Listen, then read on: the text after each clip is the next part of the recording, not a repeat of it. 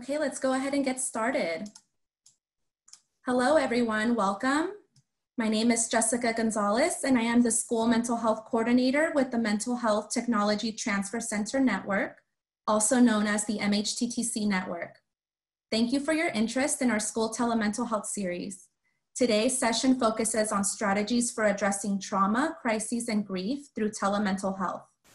This is the third and final session in the series. I want to quickly thank our amazing speakers and MHTTC colleagues who helped with planning for this session. And a big thanks to all of you for joining us today. We truly hope that you find today's presentation helpful. Next slide, please. So we have made every attempt to make today's presentation secure. If we need to end the presentation unexpectedly, we will follow up using your registration information. A reminder that all attendees are muted and cannot share video. If you have a question for the presenters, please use the Q&A pod. We welcome questions throughout the presentation, and we'll try to get to as many questions as possible during the second part of the session. If you have a comment or a link to share with all attendees, please use the chat box. The session recording and slide deck will be posted on our website within a few days. You will also receive an email with the presentation, following the presentation, on how to access a certificate of attendance. And if you don't already, please do follow us on social media and stay in touch with us. Next slide. For those who are new to the MHTTC network, the network is funded by the Substance Abuse and Mental Health Services Administration and supports resource development and dissemination, training and technical assistance, and workforce development for the mental health field. Next slide. So here is our lovely map displaying the centers that make up the MHTTC network.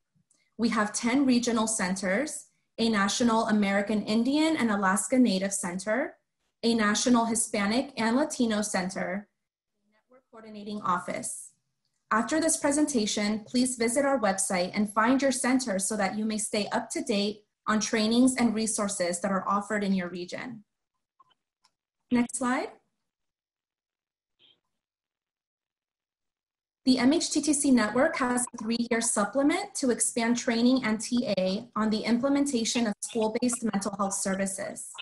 School mental health specific activities that are put on by the MHTTCs through our School Mental Health Initiative encompass multiple service modes, various topic areas, and populations. Next slide. Our series is just one example of the training that we offer the school mental health workforce, all free of cost. Next slide. This presentation was prepared for the MHTTC network under a cooperative agreement from the Substance Abuse and Mental Health Services Administration, also known as SAMHSA. The opinions expressed in the presentation are the views of our speakers and do not reflect the official position of the Department of Health and Human Services, or SAMHSA. Next slide. As part of our training, we do ask that you please complete a quick survey at the end of our session. We will provide the link for the survey at the end of the session. Next slide. Okay, so we're ready to get started now. I'll start by introducing our presenter. Slide. We have 2 presenters starting us off today who will discuss equity as it pertains to addressing trauma, crises, and grief through telemental health. We have Angela Castellanos, a licensed clinical social worker with over 25 years of expertise in the mental health care industry and school settings. She specializes in administering school mental health programs, mentoring industry professionals at the local, state, and federal levels. We also have Dr. Kazike Prince, who provides executive consultation and coaching services focused on cultural competency for individuals, teams, and organizations. Next slide. For the second part of our presentation, we have Paul Reinert. He has worked in the Boston area with children, families, and schools for over 30 years. He currently works at the Center for Trauma Care in Schools. We also have PJ Wanger, who is the Senior Training and Consultation Specialist with the Northeast and Caribbean MHTTC at Rutgers University and has 29 years of experience working in the field of mental health. Kazike will start us off today. Thank you so much for being here with us, Kazike. I'll pass it off to you now. Cool, thank you, Jessica. I really appreciate it, and I want to welcome everyone here. I want to touch base on a few things I think are critical for our conversation today. I think everyone has been impacted in the ways they have been around COVID-19, but also over the last week or so, we've had the death of George Floyd, and I imagine every city across this country can tell you a story about some African-American, brown, Latinx person who's been suffered at the hands of police violence and brutality. And so I thought it was important that we bring up this conversation about racialized trauma, because whether it's you viewing the beating, the death, all the different kinds of experiences we have on television, online, social media, those are traumas that are being built up in our body. And so the question I think I would ask you to consider is, how do you find a way of releasing that pain in a way that actually benefits not just yourself as a professional, but for the folks that you're serving? And there's a book called My Grandmother's Hands by Resmaa Menakem, who talks about this idea of clean pain and dirty pain. And clean pain is the pain that we find ways of going through pain, but we do it in integrity, right? We're not knowing what the end result's going to be. We listen, we reflect, we engage in healing in a way that we experience pain in a way that we are better for it versus being a detriment. Whereas dirty pain is really responding to that pain with the fear and conflict and all the challenges that many of us have experienced. So what it looks like is avoidance, deflection, gaslighting, projecting. And so that dirty pain ends up transferring the pain to others. So regardless of your racial background, dirty pain becomes a vehicle for actually continuing the challenges, whereas clean pain is a way of digesting and really not letting that pain to continue in many ways.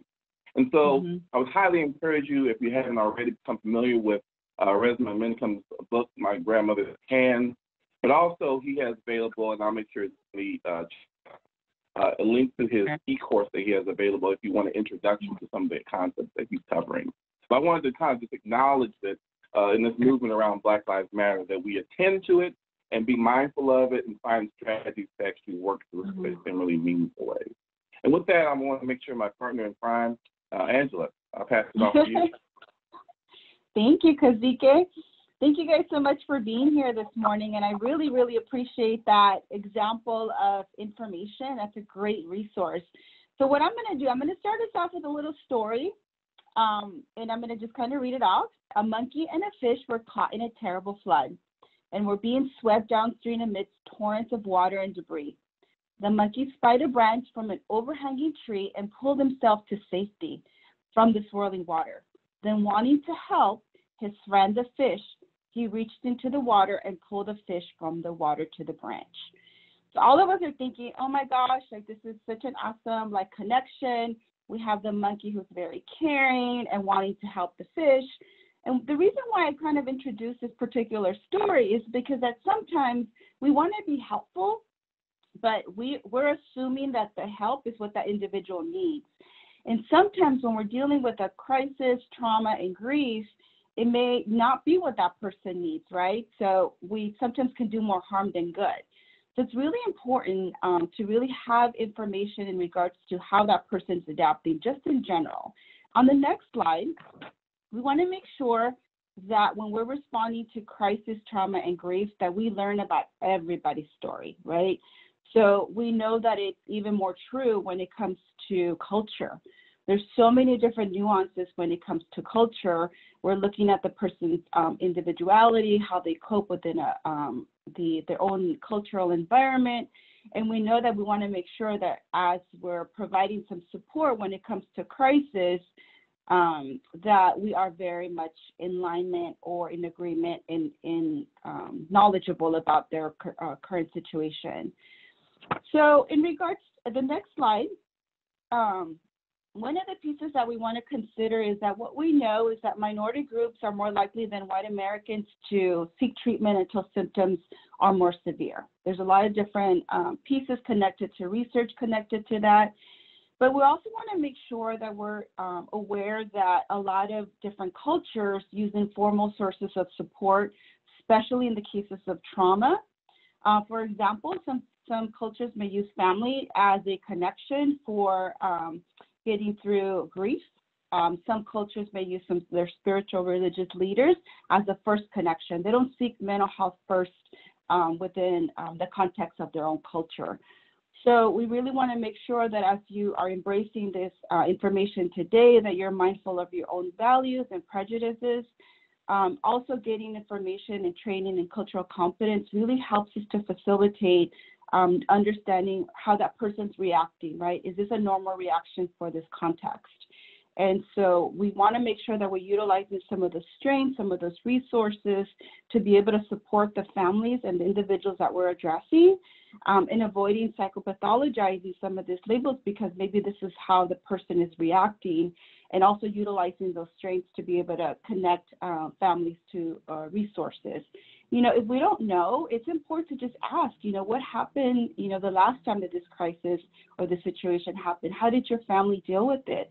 Who's the one that you connect with, right? It's really getting involved with the family or the individual to make sure that you're understanding their own cultural norms and also expectations.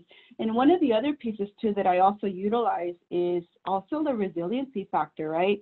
There may be an experience where this individual has gone through multiple traumatic situations, but also wanting to make sure that we use this as a strength, right? How can we, as the practitioners, either in a school setting or private practice or even within the community, how do we use some of this information to make sure that we're providing the right support for students? And also making sure that that it's important for us to ask questions.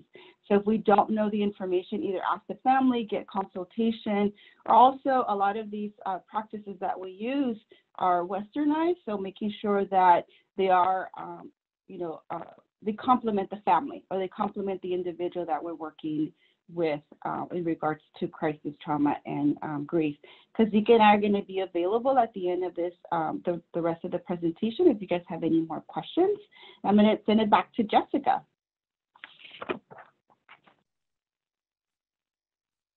Great. Thank you so much for starting us off, Kazike and Angela. I really appreciate you sharing this information with us. I see great comments in the chat box. There are a couple of questions in the Q&A pod that have been submitted. Our presenters will try to answer as many questions as they can in the Q&A pod, and we will also use the second part of the session today to have our presenters answer some of those questions live. So please do continue to submit your questions through the Q&A pod. I'll pass it off to PJ and Paul now. Thank you, PJ and Paul, for being with us today. Thanks, Jessica. I'm going to be moving quickly through a lot of information, so hope you can bear with me. There's a lot of resources that have been attached to this slide deck, so a lot of the information that we're talking about is related to those resources. So if you feel like that we're moving past things, don't worry about that, because there are a lot of resources that are listed, so you can go right to the source to learn more about the things that you're hearing about today. And I know that I don't have to speak very long about the effects that the current pandemic and trauma in general has on kids. In terms of sort of a hierarchy of needs, families are facing housing insecurity, food insecurity, job insecurity, health insecurity, really sort of basic needs that the family requires are threatened right now. And not all kids who are going through this are going to be developing PTSD, but it's fair to say that there's a huge number of students that are experiencing significant stress as a result of the pandemic. And one thing to be really sort of thought about right from the start is that this is not just affecting the students that we're working with. We all are experiencing this, that we're going through the same pandemic as them. and facing the same kinds of stresses that they're facing in our own families as we try to be home because of the pandemic and trying to work from there. Next slide, please.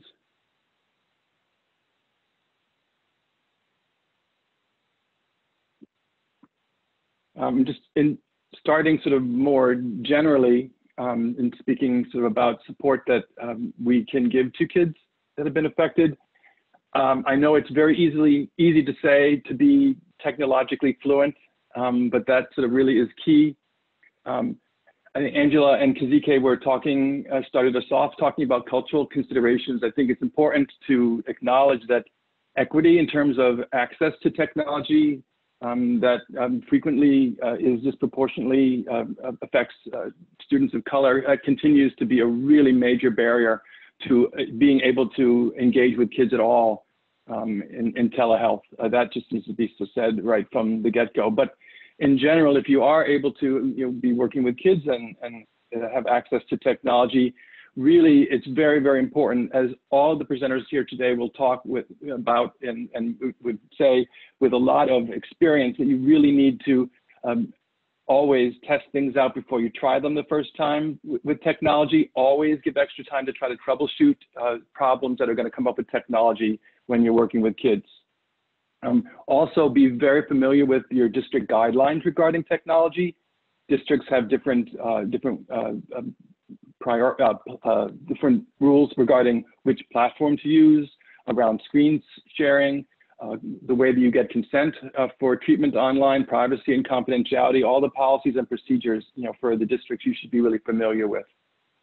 And it's very helpful to be knowledgeable about what's going on with COVID-19, about stress and trauma and the effects that that has on students. We'll be talking about psychoeducation in a bit, and facts can be very comforting. It can be really helpful to be able to answer some of the students' practical questions that they have about the pandemic. And that doesn't mean that you need to know everything. You also need to be resourceful, and if you don't have the answer, know where they can be found. And in general, it's about sort of engaging kids and how to do that online. And I know that many of you were thrown into telehealth pretty quickly without a lot of guidance or resources or tools to be using. And it's clear that the way that things work in person don't translate one-to-one to an online format. And we need to be changing a lot of the ways that we're engaging kids as we're moving online. And that can be really challenging. All change is difficult, but from some of the conversations that we've had with clinicians, it's really important to be looking for opportunities and unexpected benefits in changing to online, and so seeing how using these new techniques can be useful. With technology, it's sort of a lot of it can be sort of really basic around sort of logistics of lighting and sound. Kids are not going to be able to engage with you if they can't see you or hear you. But really, if maximize whatever utility of the platforms you're using have, whether there's some chat features or screen sharing or some whiteboards, use all of them to be able to engage with the kids. It may require a more exaggerated enthusiasm in the way that we speak with kids, and doing way more sort of checking in about sort of understanding and agreement of what we're saying than you're used to in person, just to really keep kids engaged. Also, kids get tired online in ways that they may not in person, and so having frequent breaks also may be a way to sort of maintain engagement. We'll be needing to check in with kids more often and more thoroughly than we're used to, and really being there to solve immediate needs that kids are bringing forward as the families are moving through the pandemic. We're going to probably be seeing an increasing number of crises as the time moves by, and PJ will be talking about some of that later on. But if we are seeing kids in great distress, we'll sort of learn about sort of what to do to help stabilize them. And screen fatigue is a real thing. You take a tip from your own self when you learn at the end of the day that there's another extra Zoom meeting you have to go to, and that sort of dread about sort of what another meeting online is what kids are feeling as they're having to do their education online and multiple meetings online. really for ourselves and for our kids to really sort of think about that and limiting the amount of time that we're spending in contact, on meetings with kids, and really just sort of being so sensitive to the amount of time that we're all spending on screens. And lastly, the most important thing is to be hopeful and to really be letting kids know that they can learn new skills to cope better with the stress that they're feeling as we move into the future. Next slide. And these are just some general CBT skills that we can be working on with kids around psychoeducation and self-regulation and thought restructuring. These are sort of common to a lot of the treatments, and so you may be sort of really familiar with them, but really sort of helping kids understand that what they're going through and the things that they're feeling and are really sort of common reactions that people have to stress. With younger kids, we may be needing to go a little bit more basic and really help them to develop a feeling vocabulary that younger kids tend to not have, and can also be using body mapping to help kids to learn sort of how their bodies are experiencing a trauma and how they can notice what's happening through reactions of their body. There are lots of self-regulation strategies that we can help kids with, deep breathing, progressive muscle relaxation, body scans. There are zillions and zillions of resources online, scripts, and handouts related to all of these. They're readily available to you to really help kids be able to, on a very base level, be able to keep themselves regulated during these difficult times. Physical activation is particularly helpful for kids who are experiencing depression, and any kinds of activities that kids were engaging in before that were really pleasurable and help them to feel better. Those are things we want to keep encouraging kids to be doing, and even more helpfully to help them develop a schedule to be able to participate in those activities. Even though I know at some point, during the COVID-19, it's difficult to do all the things that you did before, but to try to get kids to be really engaging in all of the activities that help them to stay relaxed before. And last is sort of thought restructuring, really getting kids to, teaching kids about the connections between what they're thinking about something that happened and how, and how they feel about it, to get them to be identifying really helpful thoughts to be able to face some of the challenges that they're facing. Next slide.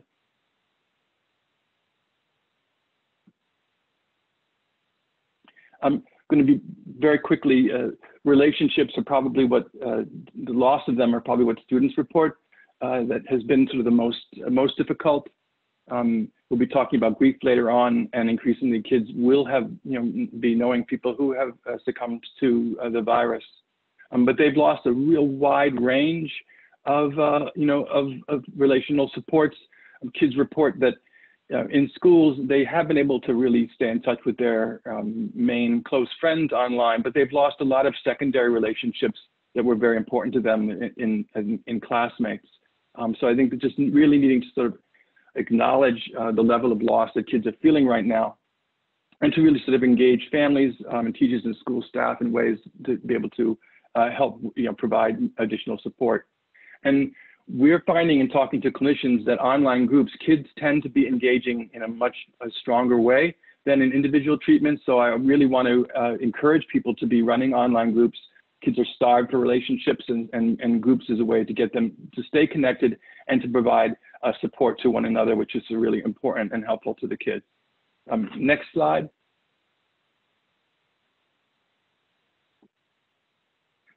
Lastly, we all know that it's our job to be nurturing and protecting the students that we work with, but it's really important for all of us to be nurturing and protecting ourselves and our own capacity to be helping these students. And the first way is to really be aware of the signs and symptoms of secondary traumatic stress. There are a great number of resources on the National Child Traumatic Stress Network website, nctsn.org, related to secondary traumatic stress, and there's one particular resource for child caring professionals that's in the slide deck. It's really helpful the most helpful way to, use self-care is to really incorporate self-care practices into your daily routines. I know this can sometimes feel like an additional burden, but things that help, just like we're teaching the students we work with to be doing the activities that make them feel good, we need to be taking our own advice and do that for ourselves and incorporate things that help us to stay energized and mindful, to be doing those things regularly throughout the day. Resilience doesn't just reside in our own selves. The organizations that we're a part of and we work with and for, really also we need to understand how do these organizations really help support the resilience of the staff who are working there. And if you're finding that that you really are feeling having really some serious symptoms of post-traumatic stress, to really be getting additional help, all in the working toward really nurturing and protect our ability to be helping students. Again, there's lots of other resources that are mentioned later on in the slide deck, so that it's there for additional information about this. And I'm going to pass it on to PJ.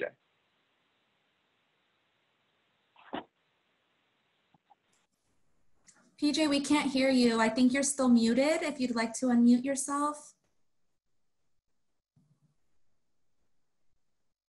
Can you hear me now? Yes, perfect. Thank you, PJ. Okay. Sorry about that. I'd like to welcome everybody and thank you for being here. I'm so happy to see so many people in the field wanting to learn and grow to provide the best services we can to our clients that we serve. I'm going to be handling the crisis via telehealth. And the number one thing that I can tell people is that we need to be prepared and be proactive with telehealth. So we need to start every session with finding out where our student's location is. I have an index card for all of my clients where I have on their address, their apartment number, their phone numbers, emergency contacts, kind of like an emergency card that you would have at school. But I have that in every client's folder so that I have access to that when I'm online with them. And I don't always assume that they're at home. So some of my students are visiting their friends. And when I see that they're in a different environment, because I've been doing the telehealth for a period of time, I can recognize now when they're not in their house. I do ask them where they're at and I get the address, and they know that I'm asking that for safety purposes. Making sure that we have an emergency contact information, parents, guardians, uncles.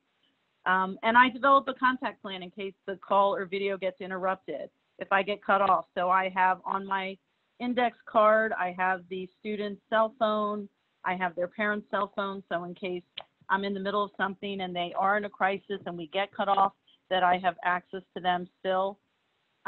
Securing privacy on both sides during the session. I really talk to my clients about where they are and if doors are closed and if they feel that people are listening and do they have privacy. I also make sure that I'm in a private spot on my end. Students, teenagers, and children are very in tune to if you are occupied with something else while you're on telehealth with them. They are also very in tune to what's going on around you. So I have a dog who jumps into my telehealth every now and then, and the children love the dog, but again, they're very in tune to what's going on around you. In terms of a crisis, we're going to talk about assessing crisis situations. Crisis may not always be suicide in this day and age of COVID. They may be experiencing that they have no food or that they have no electric, and that may be a crisis for them. So we really need to be talking and listening. And like Angela said, some of our underprivileged populations don't have all the resources, and we really need to be talking to them about what resources they have. And developing a plan prior to the contact for how to stay in touch with the client if there's an emergency. So again, I have the privilege of having 2 cell phones. So when I'm on with a client, I have 2 cell phones available so that I can call emergency services and also still be addressing my clients. Next slide, please. Next slide. Thank you. So when we're assessing for suicide in this day and age, we encourage people to ask the question, are you thinking about killing yourself? And I know that people are uncomfortable with that. When we do suicide trainings, I've had clinicians say to me, It's really hard for me to ask, but we really need to ask that question. And in this day and age, we really need to be reading between the lines. So children aren't necessarily telling you that they're thinking about suicide, but they will tell you, they will make statements like, I'm stuck, I can't take this anymore, I feel trapped, I can't move, I can't get out of bed. We really need to ask them about what that's about. What does that mean? What does that look like for you? Keeping them safe, asking if, there is lethal means that they have at home. We don't necessarily think about that, but in homes, there are lots of medications.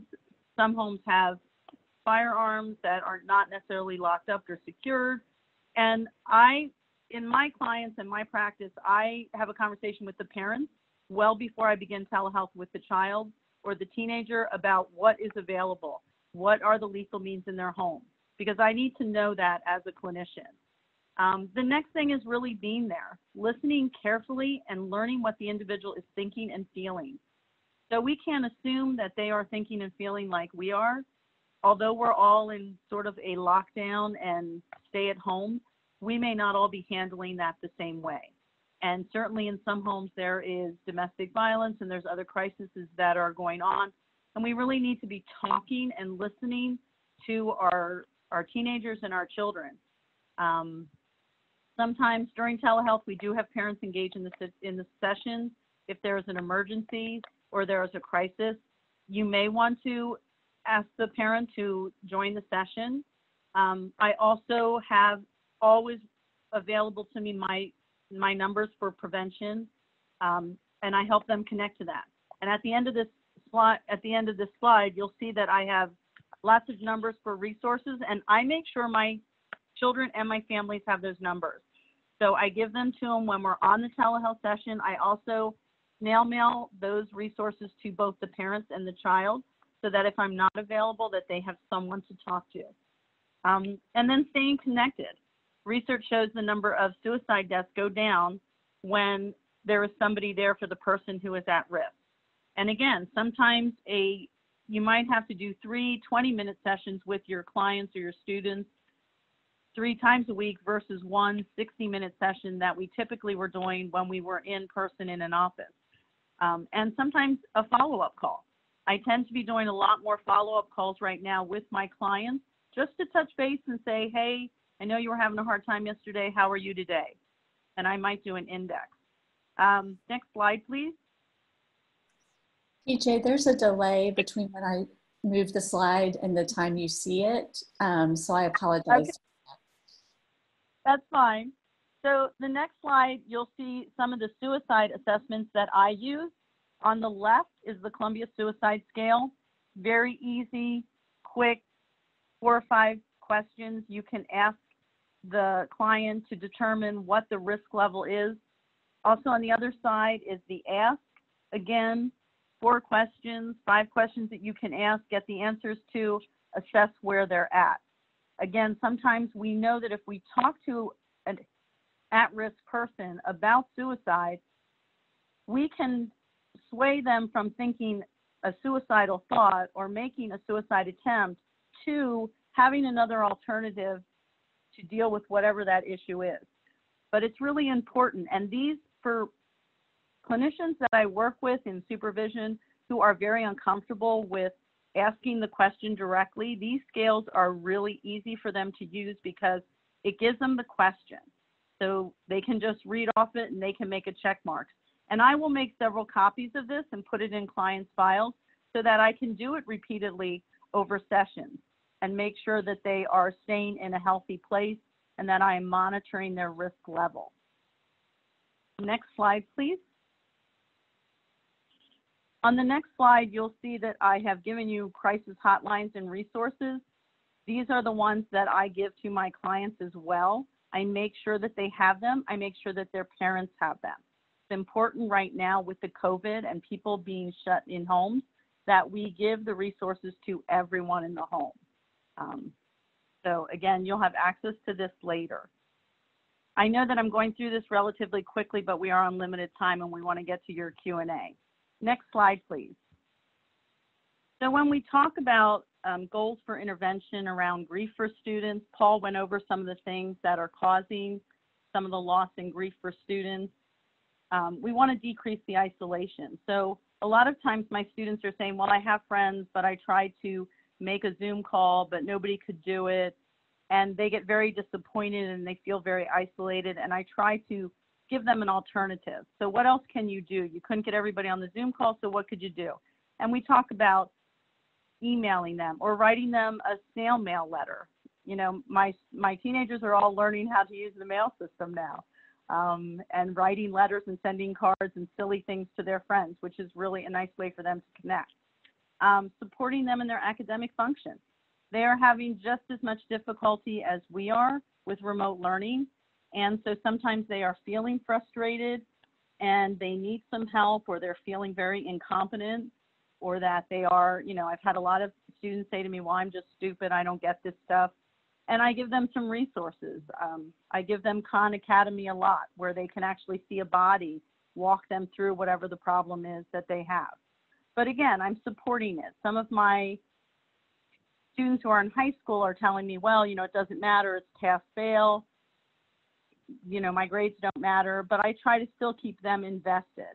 And I let them talk to me about what they're doing with their academics. We want to try to increase the likelihood that they will talk to their family. And sometimes this is not where especially teenagers will go, but if we can identify another family member, like an aunt or an uncle or a cousin or someone that they do identify with, that could be an increase in family connection. And I also increase the likelihood of talk and support among their peers. So what I have for the students, and I have them do this with me on the Zoom session via the whiteboard, is we do a support plan. And what I have them do is identify 10 people that they will reach out to if there's a crisis, or if they're feeling sad, or they're feeling very lonely, or they're having some grief reactions. And we identify 10 people. 3 of those have to be an adult person. The rest can be their peers, because a lot of times they will just want to put all their friends down. And I get them to try to give me contacts for those people so that they have their support plan and I have the support plan. And then I get a copy of it and I give it to them, and I might give it to their parents. You know, identifying problems in the family.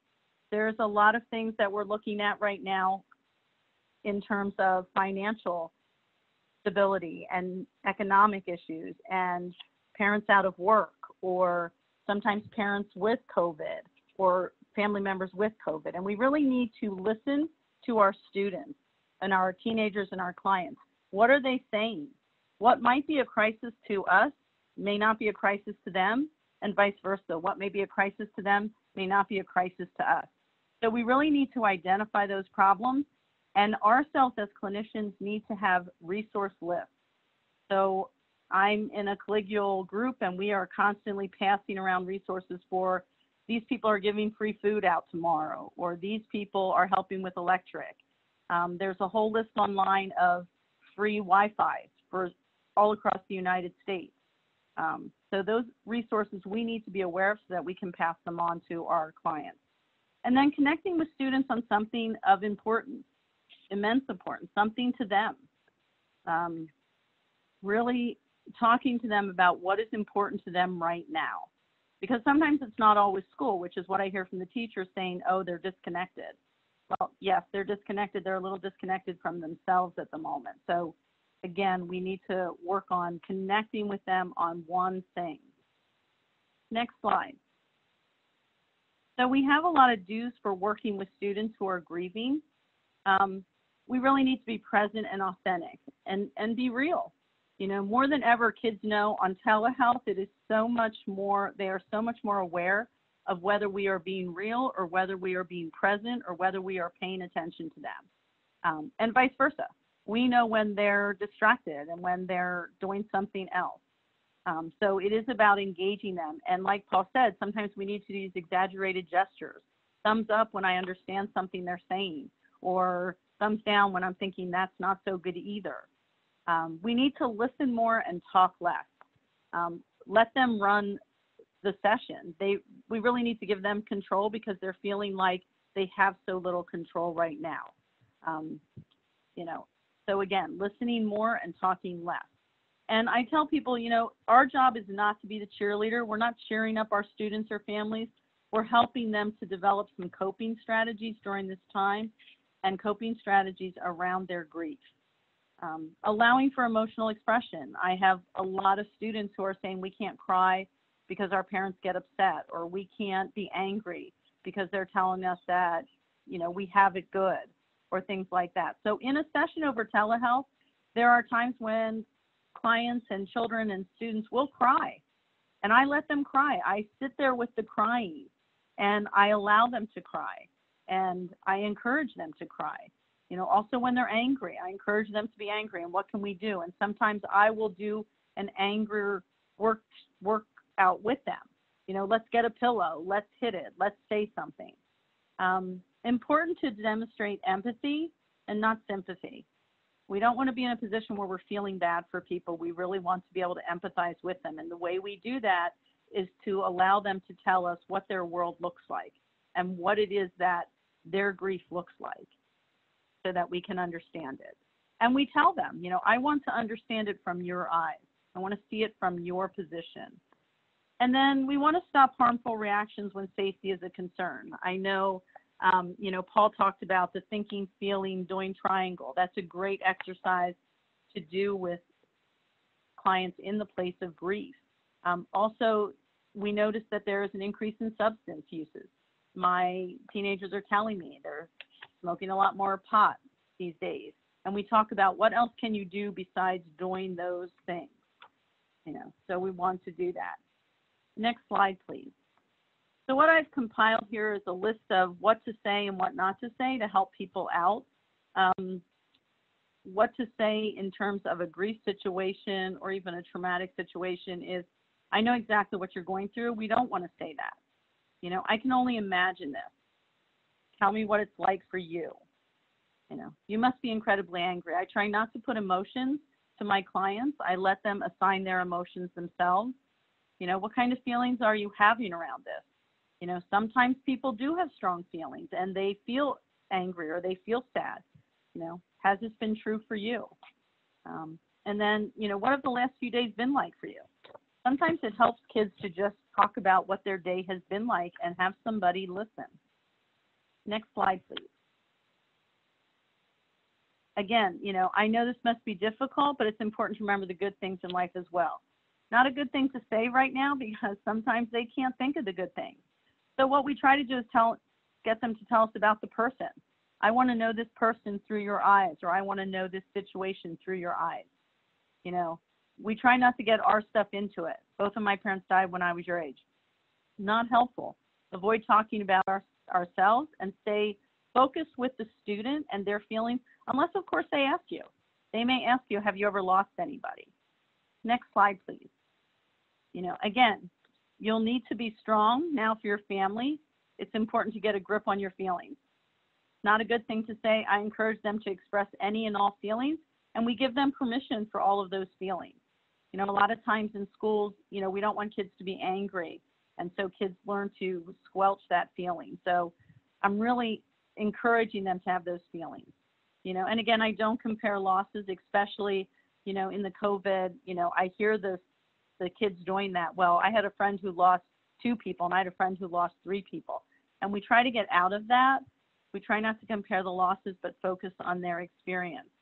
You know, on telehealth, you know, we can do some of those things like, you know, have the children or the students, you know, draw pictures or do collages, or there are some games that we can play around grief, you know, the goodbye game and good grief, which are resources that are on the end of this. And I find that a good intervention for trauma and grief, I'm just going to close up in the last minute, is to incorporate the 4 C's.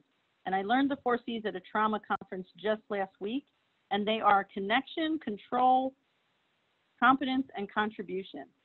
So connecting with somebody, identifying what we can control and letting go of what we can't, knowing what we're competent in and where our skills are, and then contributing something.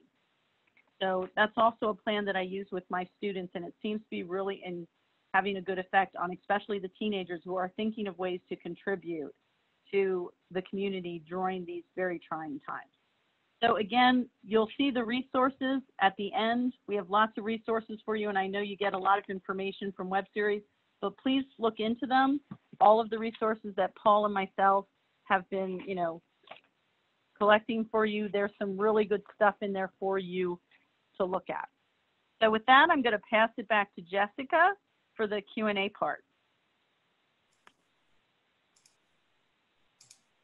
Paul and PJ, Angela and Kazike, seriously, thank you so much for this great content. We appreciate you sharing your expertise with us. We do have several questions in the Q&A pod, and so we have about 12 minutes to get through as many questions as we can. I will let Nadia Maynard, our trauma-informed, healing-centered practices specialist with the MHTC network, lead us through our Q&A portion today. Hi, Nadia. Hi, Jessica. Thank you so much. So there were a lot of interesting questions that came up in the Q&A pod, and we're going to start off with one that's related to equity and inclusion around the trauma-informed care model. So the question was, what trauma-informed care model would you recommend for an agency that predominantly provides services for people of color?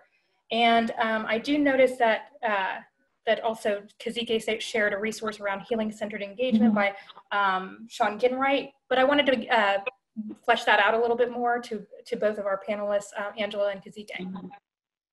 You want to go first, Angela? Sure. Well, one of the things I actually recommended a couple of other different resources on there as well. The Treatment and Service Adaptation Center and also the National Center for Trauma, they both have really great models and resources for integrating a culturally trauma responsive plan. So that's something that you guys can actually research. There's a lot of really great resources there. So, and if you wanted to add on to that piece, Kazike. Yeah, I think one thing that we consider the reason why I emphasize the book, My Grandmother's Hands, because one of the things that the author really emphasized is talk therapy alone by itself is insufficient as an approach to deal with trauma, particularly with communities of color, but even for people who are white or otherwise. It keeps things intellectual. It doesn't really deal with the trauma that's stored in our bodies.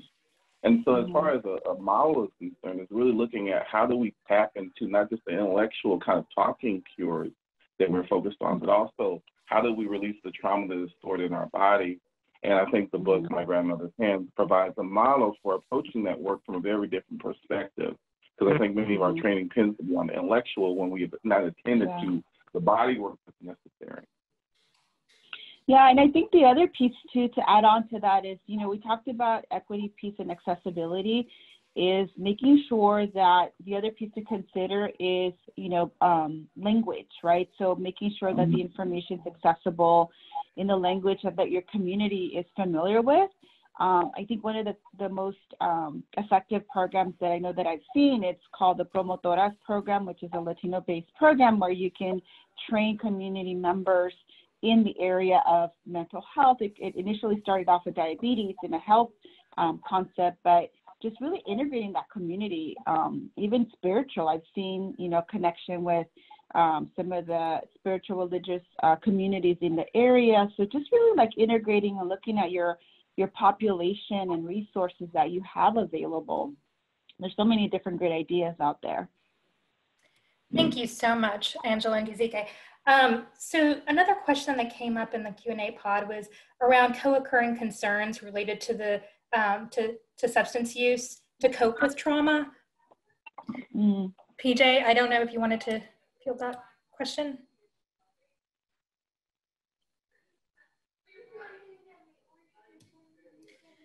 So it seems that I might have lost PJ.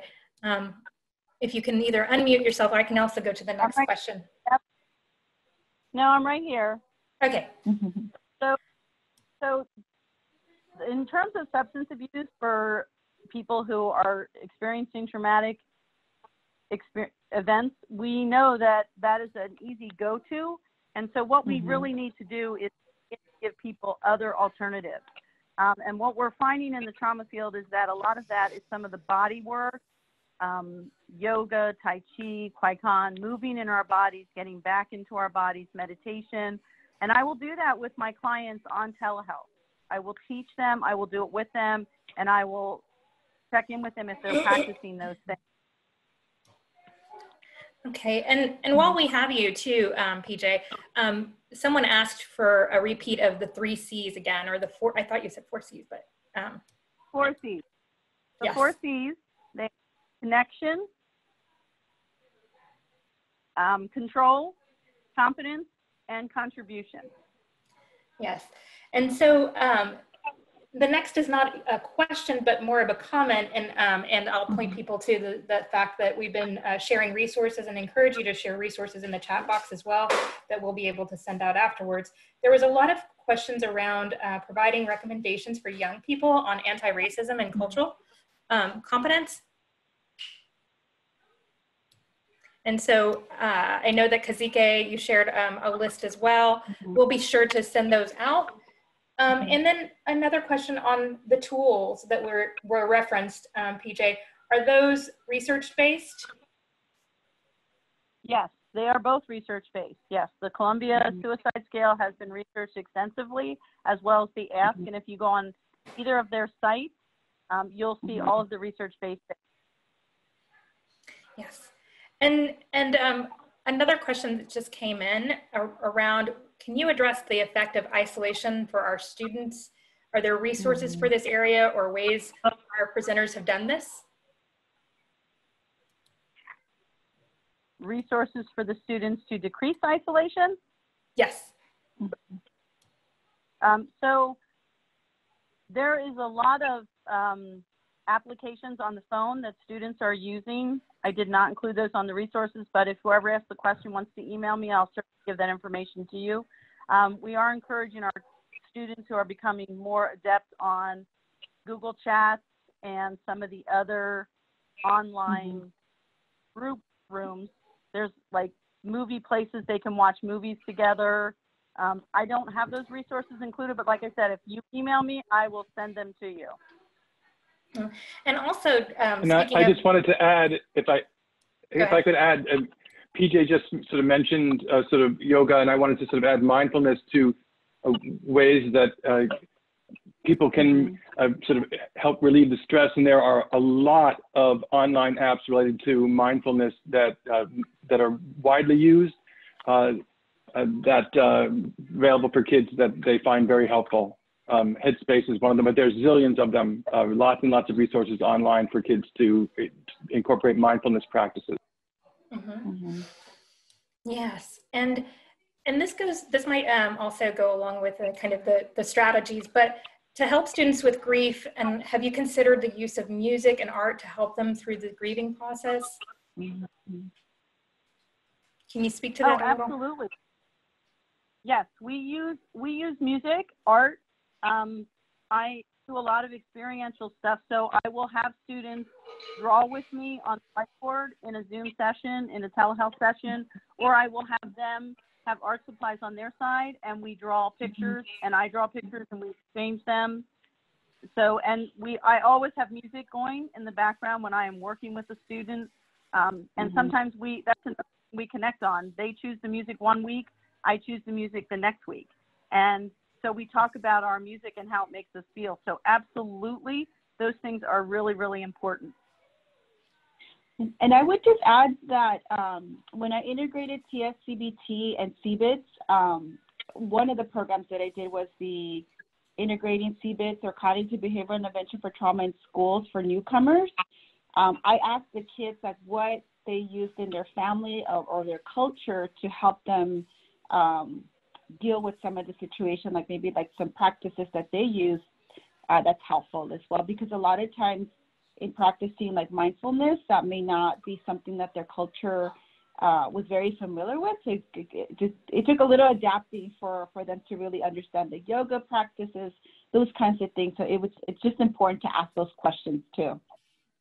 Yeah, Angela, I'm glad you mentioned that, because I think one of the things is that I think we want to bring some skills and tools to our families and young people who are working on that question of what are they already doing, and tapping into the the gifts they already bring to the table. And so, again, my grandmother's hands and really articulating the kinds of activities that we're already doing to help set ourselves to how we, and it's a way of having a conversation about how we do those things like mindfulness, but maybe not in the language of mindfulness, but we find ways of taking care of ourselves in really powerful ways. So just having that conversation of what that looks like for them culturally and what they're accustomed to is an important conversation to have with our young people. Thank you so much, Kazike. So we are running low on time. I think I have room for one more question before we begin closing out and wrapping up. But one more question coming from folks there is, what are some good resources for self-harming assessing, for assessing self-harm?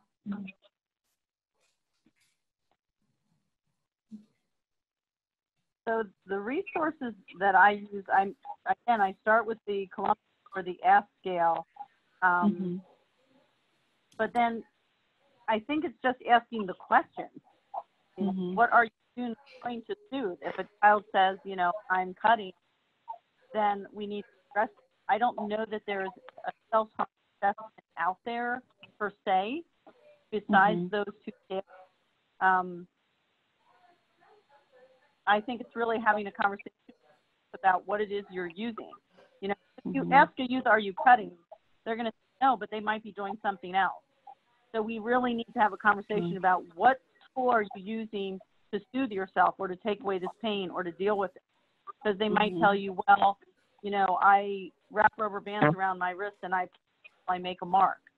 Well, I wouldn't necessarily get that if I asked them cutting. So I really have to have a conversation with them about what it is that you are using to help yourself soothe yourself or feel this pain. And then again, it's giving them additional tools that they can use besides those self-harming tools. Oh, I just saw a really amazing question that we didn't have the time for, and I apologize, we ran short. Unfortunately, we don't have the time for all the questions, but we do have an FAQ. I'm going to hand it over to Jessica. But before I do that, explaining our FAQs, basically any questions that come up, we will try to address the more frequently asked ones and provide those resources and tools for you after the webinar. Thank you, Jessica. Great, thank you so much, Nadia. So we are getting close to the top of the hour. Thank you everyone for joining us today. It has been our pleasure bringing this session to all of you. Today's presentation and slides and the recording will be sent to everyone in a follow-up email over the next few days. Like Nadia said, we will also make these materials available on the MHTTC website. And in addition to the recording and presentation slides, we will be posting a set of frequently asked questions based on the questions asked in the Q&A pod, and we will make sure to include links to resources that were mentioned during the Q&A portion. Please note that if you missed any of our previous webinars from the series, you can find links and resources for those as well on our MHTTC website, and you'll see the link to our website on the screen there.